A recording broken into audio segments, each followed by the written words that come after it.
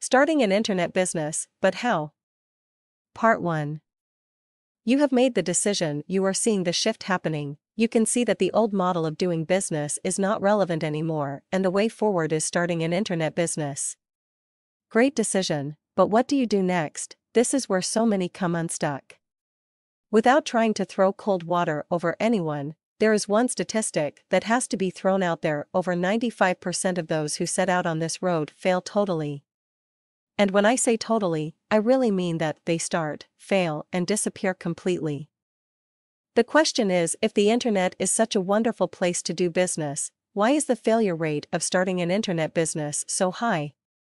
To be honest, the answer is not all that simple, because there can be lots of reasons why people fail at whatever they are doing, and many have nothing to do with the internet and everything to do with their attitude, but that discussion is for another article. For the purposes of this article, and the next article, as I have decided to split this article into two, as I want you to absorb this in manageable chunks, I am focusing in on internet businesses.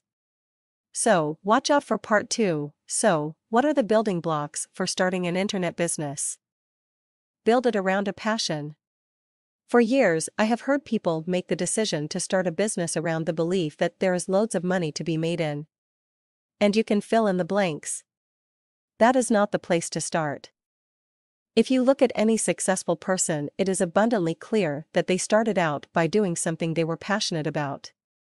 Did Bill Gates start out with the goal of making money?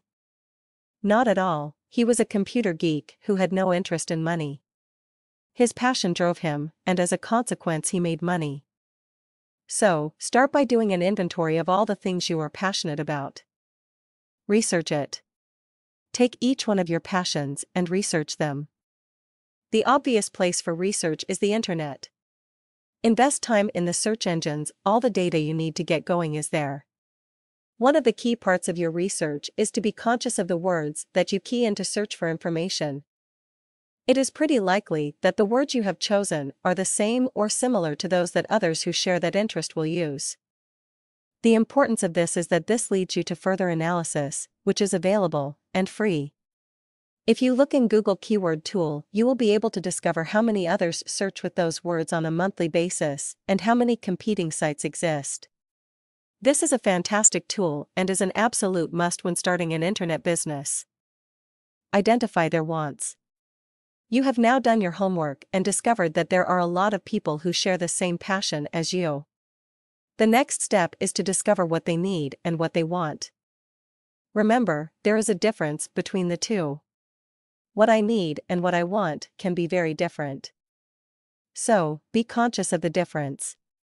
Again, your research will be able to point you in the right direction, because as you search you can see how many people tap in those keywords.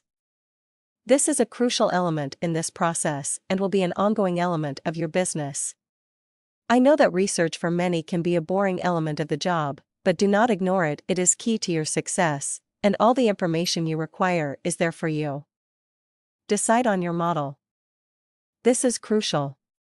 The options are varied, and it is critical you decide on which one you are taking. You can decide to produce your own products to satisfy the market need, you can promote other people's products and earn commission, you can become a coach, or you can simply produce information that people find useful.